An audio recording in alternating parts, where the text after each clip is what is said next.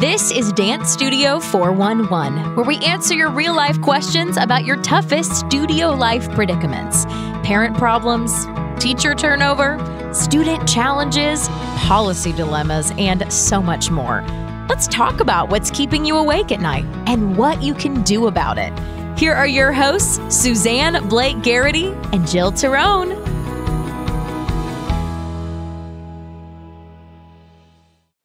Hi, everyone. Welcome to this episode of our Dance Studio 411 podcast.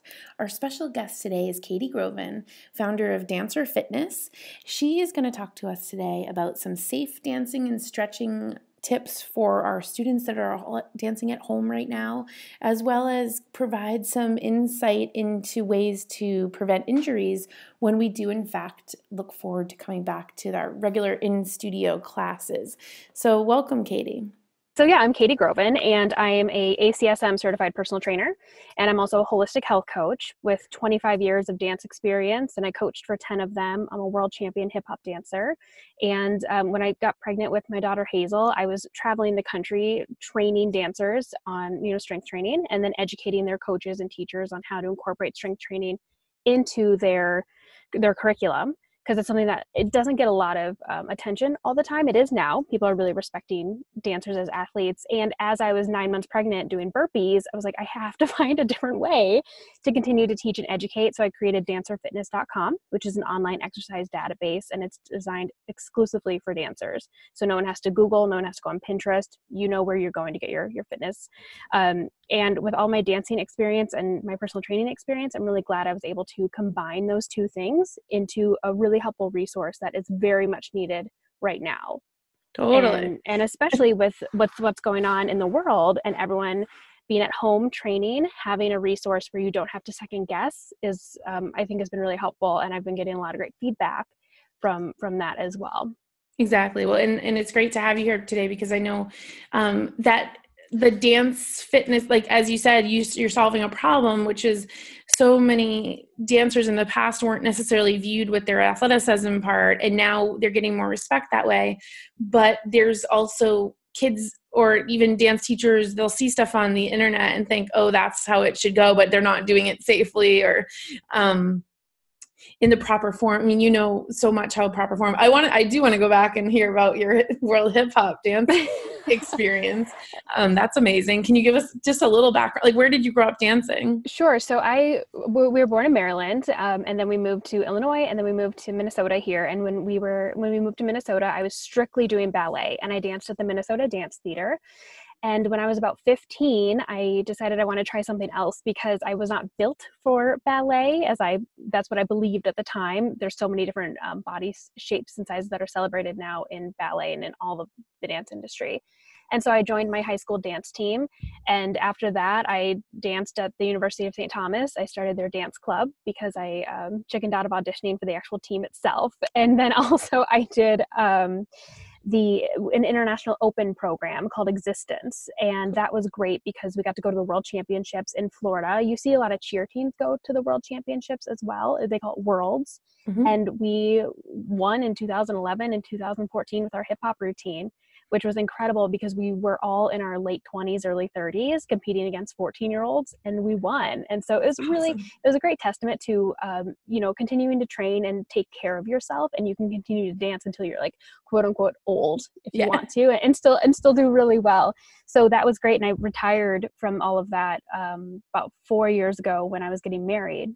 And then having two babies, I just haven't gotten back into it yet. But it was a really fun experience. That's awesome. Well, I know so many of our listeners, if they've started out as studio owners on the younger side, many are going through that transition of having their children and growing their family. So let's dive in then today, to give the listeners, whether they're teachers or studio owners or both, or serving, a wide variety of children at their studio or to adult dancers, what are some tips you have for everyone, given the circumstances that we're all dancing in our living rooms and maybe trying to stay in shape? I mean, I saw someone on our member group the other day. They're like, I'm so worried that these kids are going to come back completely lost everything, like all of their technique, all of their strength and conditioning. So Any tips? Sure. Well, at first, I just want to celebrate the teachers and coaches who are having their dancers continue to train at home. This is a great opportunity to increase their strength, their endurance, but even more importantly is to balance out their dancers' weak side. When we have the same choreography that we're doing over and over again, or we're only turning on the right, or maybe we do our turns on the left a couple times, that side of the body, that's our weaker side, or the side that's not getting used, that's more prone to injury. So this is a great opportunity to have your dancers do things called unilateral exercises, something like a lunge, where one foot is in front of the other, or doing one leg balances, doing exercises one side and then the other side so that both sides get this attention that's really missing. Plus, the more that they're strength training outside of here, injury prevention is going to increase that way as well. Things they can use, they can put books into a backpack and hold onto their backpack, and they can do squats, they can walk their stairs, they can do walking lunges, they can do going from a lunge into a passe and then up onto releve. So that's another good unilateral one. If they're doing any type of core work, I highly recommend planking. Crunching builds the abdominal wall outward. Twisting builds the abdominal walls sideways.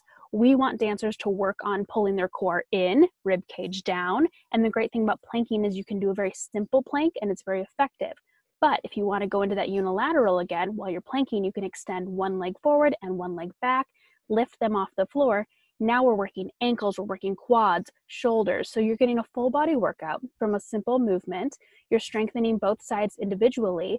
And then we're also mimicking what dancers need to do on the floor. They need to be able to breathe, but engage their core, rib cage down, and move their arms and legs.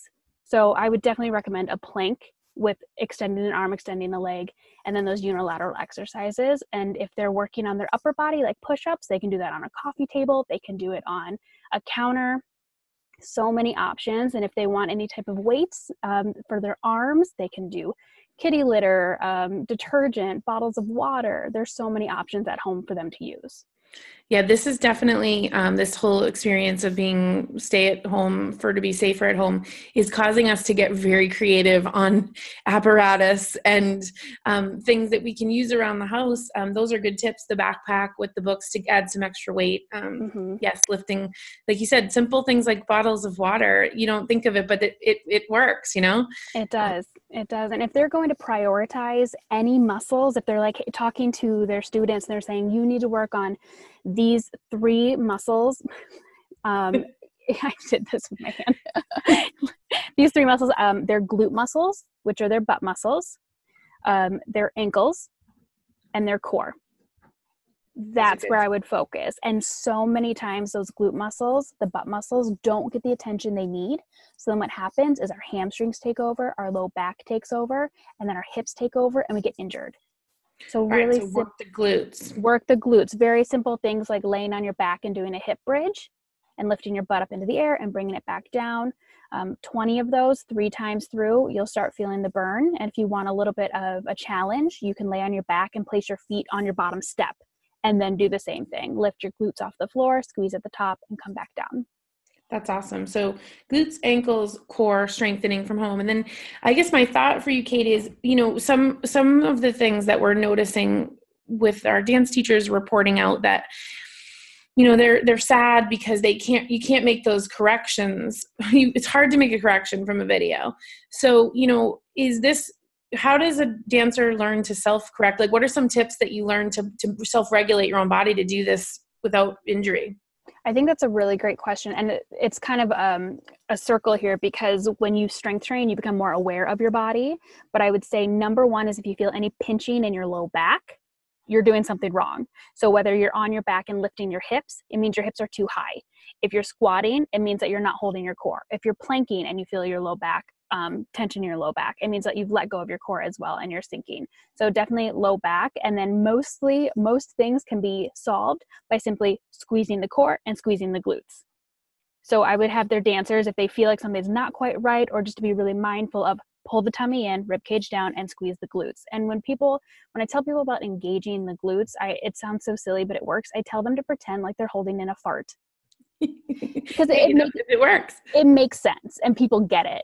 So that's what I would recommend for that. And always just checking themselves just as when they're dancing. Are my shoulders down? Is my rib cage down? Am I still breathing? Simple things like that. Exactly. Well, it's such a weird phenomenon, right? We're having these kids dance in their whatever living room, bedroom, wherever they can find space, and they don't have a mirror to give them feedback, but they have this immediate video back, which is a whole.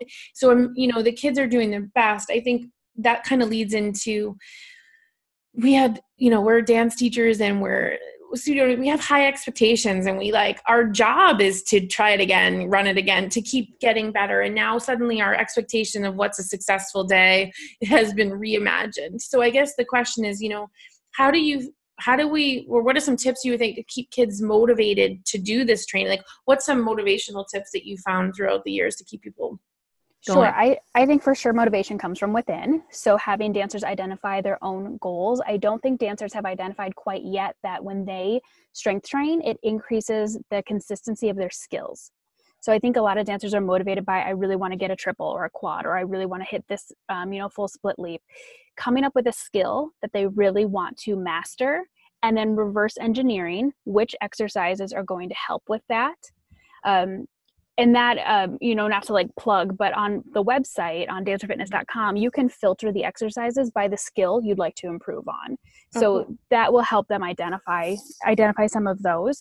So deciding on a goal, and exercises that'll help that. The other one is doing challenges within the studio, right? Planking challenges, squatting challenges, push-up challenges, getting them competitive with one another. Those are probably the two most motivating factors, is competing against somebody else and then figuring out that you can become a stronger and more consistent dancer with strength training. Yeah, I like that, because everyone's navigating new, and we've never even considered how to keep people motivated virtually. And when we remove the group experience, which in itself is motivating, right? So when you, like you said, how do you create the positive group motivation, even though they're working, maybe that you do a challenge, but you make it still be fun for them as a unit, because you work with a lot of dance teams, right? And so, you've been on a world championship team yourself. This I guess goes into a lot of mind over matter. I mean, you've obviously had to overcome a lot of mind over matter moments to get to be at that level. Have you noticed anything through this work you've done through creating this website, or with the work you've done with teachers, that what is a mental hack or something you lean on personally that you think has made you successful? That's a really great question. Is it the self-talk? Do you give yourself a little pep talk before you're getting ready to work out? What are some of your things you found successful? That's very hard now with 2 little kiddos. Right. It's picturing where I want to go, picturing what I want to see. They say dress for the job you want, not the job you have. And I truly believe that what you think and what you believe, that's going to become your reality. So visualizing where I want to be, how I want a certain skill to look, how strong I want to feel. That was a great thing when I got into powerlifting, being able to squat 200 and something pounds. That was super empowering. So being able to think back on a moment or look forward into where you want to be, how you want to feel. I think every dancer has had a moment where they've nailed a skill, or even dance educators, teachers have had a moment where they've seen their team win. That moment, that feeling, feel that again and see what you need to do to move forward that way. I like it. What do you envision? I mean, none of us knows what re-entry is going to look like, but being the expert you are on fitness and dance, what are some of the considerations we might need to think about to bring kids back into the classroom again? Because we can't pick up where we left off without concerns of injury, or what are some things you've noticed? If I almost akin this to if someone was coming back from an injury, where they had to sit out and just modify, what are some tips for those listening in of re-entry? Bring it back to the basics and focus on the areas that are prone to injury. So ankles, the glutes and the hips. And always remember that if you're going to do any leg extensions or any flexibility with the hamstring, you have to warm up the low back first. I don't think people remember that. I don't know if people know that. So warming up the low back simply by rolling up and down, laying on your back and twisting one knee over to the side, sitting in butterfly, reaching to the side. You have to warm up that low back. Then you can warm up the hamstrings. Then you can warm up the hips. Then you can warm up the glutes. So kind of going in a systematic order for warming up.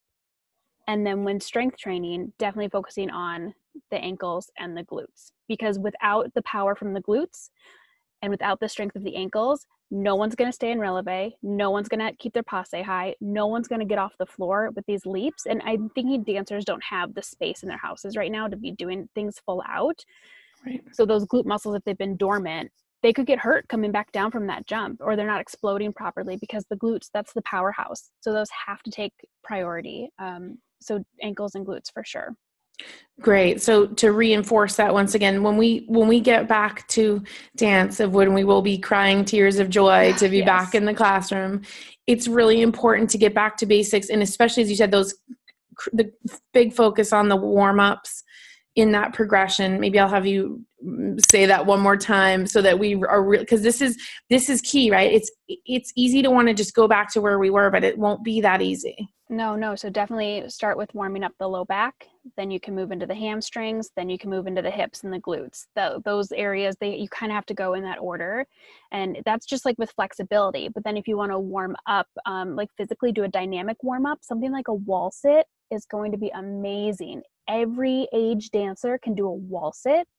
So just having your young tiny ones pressing their belly button into their spine, make sure that their back is flat, knees are in a 90-degree angle. Now you're working the quads, the glutes, the core, the ankles, everything. For some of your older dancers, have them start tapping their toes to the front, maybe 20 to the front, 20 to the side. And then when things get a little bit more advanced, they can actually jump off the wall. So when they're in their wall sit, pressing off their feet, hopping up off the floor, pointing those toes, rolling back through the feet, and without their hands, working on control, coming back into that wall sit. So that's sort of the progression for wall sits. So you can start just in a simple wall sit, tapping your toes, and then jumping off the wall. Very simple movement, super effective. It's going to be a really good one for warming up before you get into your class. And it's not too dangerous, but it'll warm up everything we need to get into your skills. Yeah, I mean, these are all the things, right, that we didn't ever think we had to necessarily account for, but we appreciate your expertise on that. So if anyone listening to this wants to, connect with you to learn more about the resource you have, where would they go? Sure. I'm most active on Instagram, which is dancer_fitness.com_. All right. Say that one more time. dancer_fitness.com_. And there I have a link in my bio. And what I'm going to do is all the exercises that I chatted about here, I'm going to put a link where they can see all of those exercises with descriptions and videos. So if they're like, what was she talking about? You can just go into the link in my bio and you'll see them there. That's awesome, Katie. Well, I really appreciate your time today. I know with a new baby and a toddler, if it gives you any inspiration, I started dancestudioowner.com when I had a 2-year-old and a 6-month-old. And I said, the craziest ideas come to you when you're sleep deprived. Why not? And sure enough, so I'm sure that you have a wonderful future ahead, especially serving the needs of dance studio owners and teachers who will continue to navigate newly, different challenges, but knowing that we've broken through learning online and maintaining that home learning is just as imperative. We don't know what the future holds, but I do hope we're all back in the traditional setting soon. But in the meantime, definitely go check out that resources that you mentioned. That's very generous of you. And we will definitely have you back on a future episode. Thank you so much for having me.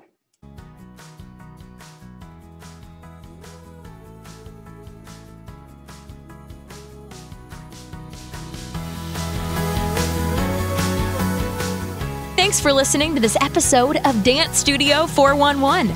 Visit us online at dancestudio411.com for more great resources and to submit a question for a future episode.